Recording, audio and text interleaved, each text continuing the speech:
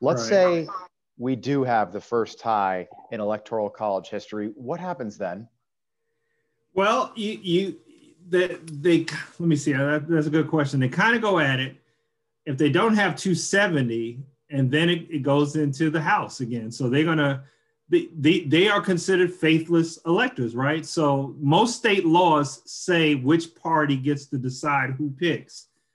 We've had this case before in Florida, the Dred Scott, I mean, not Dred Scott, I'm sorry, the Rutherford B. Hayes Tilden election. They negotiated their way out of, despite what the result was, they negotiated for the Republicans to retain control as long as the troops were removed from the South in the Civil War. So that's what happened in Hayes Tilden in the 1860s. And then the election, the Supreme Court decided it. And so there's always the potential for the Supreme Court to get involved. However, the Constitution says that if by the 6th it hasn't been decided and Congress, the electors go at it, and if they don't get a 70-70 split, Congress decides, and it'll be not by the number of representatives in Congress, it will be by state delegations. And so right now, I think the split is Republicans leading 26-22 in terms of delegations. Yep. Some states that are tied or right. I think you're right. I think it's 26-24 as far as the delegations go. So that would mean if there was but listen now, that's okay. On the 6th they decide. On the 3rd, if there's a blue wave or not, that will determine. It's not lame duck. It's not who's currently in there. It's who's elected by January 3rd. Oh, fascinating. So January 3rd is 22 today. Right. And January 3rd, that's when the House and Senate are sworn in. They're sworn in. So if those members are sworn in, those are the people that vote. Those are the people that yes. But I know both parties are keenly aware of that. And you're right, the public is probably not aware of that. But right now it's 26-22, leaning towards Republican. I think it was like 32-17 before the midterm elections. Now it's 2022.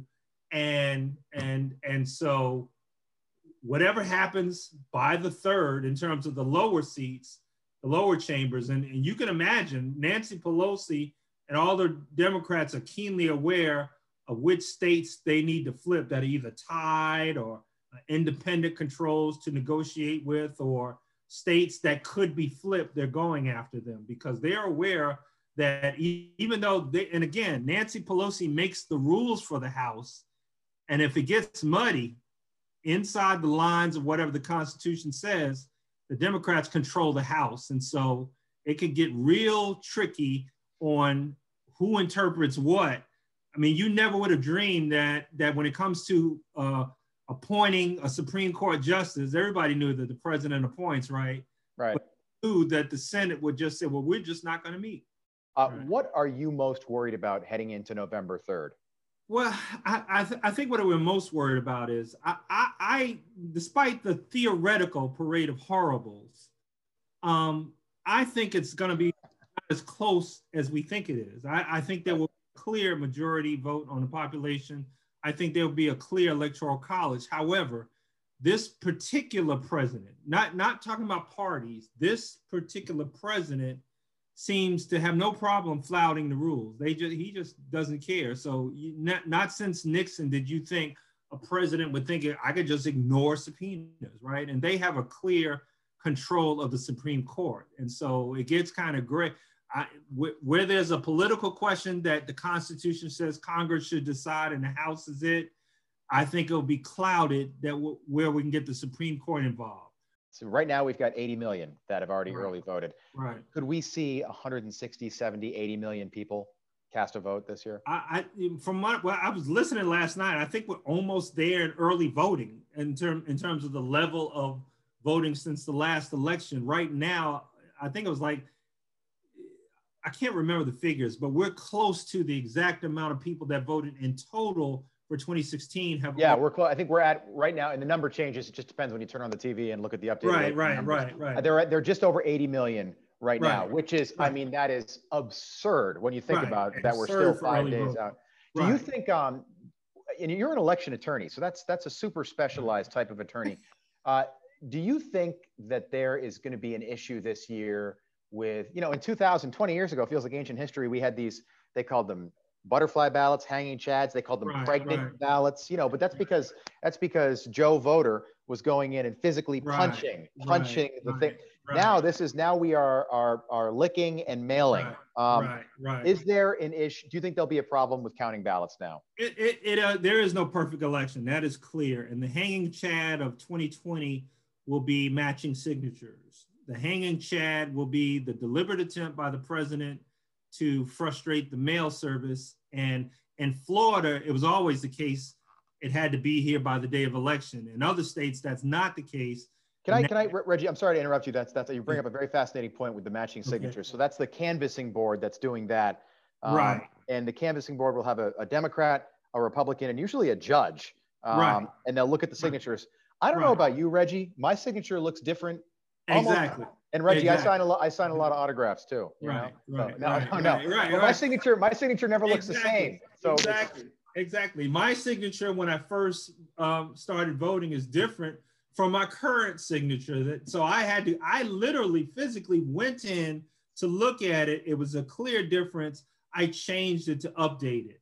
Most people don't take that for granted, right? So that's going to be in the hanging chad of 2020, the matching of the signature. And I don't think it's going to be some nefarious intent. By what you just said, our signatures are different and people, unbeknownst to them, not paying attention to that. And that's if you do sign it in the first place. So the hanging chad will be not signing the form, the outside form, not in the secrecy envelope that might be required in certain states, or the signatures not matching. All of that, the day after the election, the canvassing board meets, too many are thrown out because of that. So that's why I personally, I have underlying conditions, but I'm going in because I can't leave things up to chance, right? And so smart.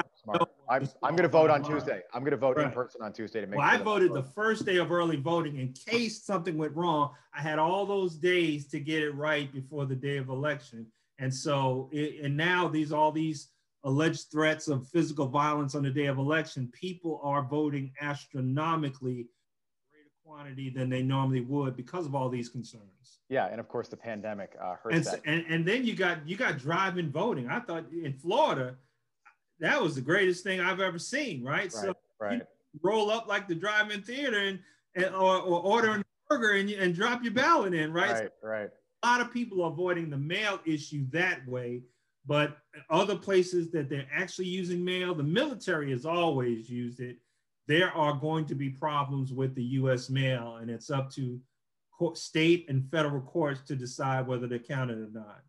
My opinion is, and this is again just my opinion, but I think the states and government, maybe not all 50 states. I can speak for Florida because we live here.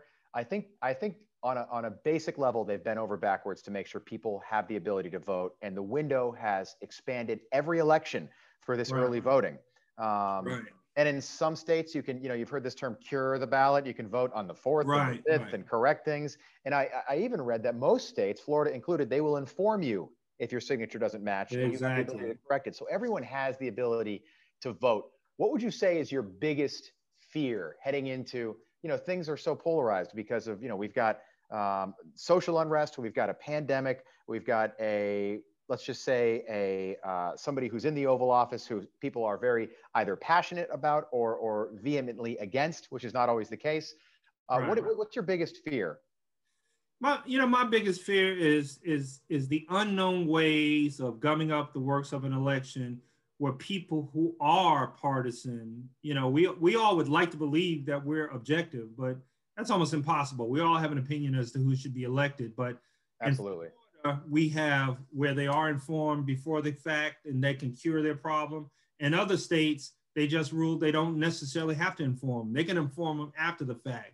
So what good is it to find out 10 days after the election? Well, guess what? We did not count your ballot for this reason. And so that's going on. And as long as it goes on in swing states that matter, that's what the targets will be. So Florida, we've been sued enough and we've been embarrassed enough that we've embarrassed, casting the wide net to draw votes and all of that good stuff. I think Florida is as purple as it's ever been, and it's going to be what it is. I don't really. Do you think Florida? Do you think Florida's a purple state still? It is a purple state. It's leaning red, but it could, like during the Obama years, Obama won the state of Florida. So yeah, I don't think, did he win it twice? Population wise, it's purple. Yeah. It's red in terms of the districts, the way right. it's gerrymandered, right? So it's clearly red by gerrymandered districts, but total population for the state, it's a purple state. It could go either way. There are more Democrats registered than there are Republicans, but all Florida Democrats don't always vote Democratic Party. So very true. So you can win. It depends on the turnout in the major cities that benefit Democrats, but all the other rural counties outside of the 5 or 6 major cities, they vote Republican. So it depends on turnout in Florida. Reggie Mitchell, thank you so much for your time. We will see you next week. I'll see you looking forward to a very exciting next few days.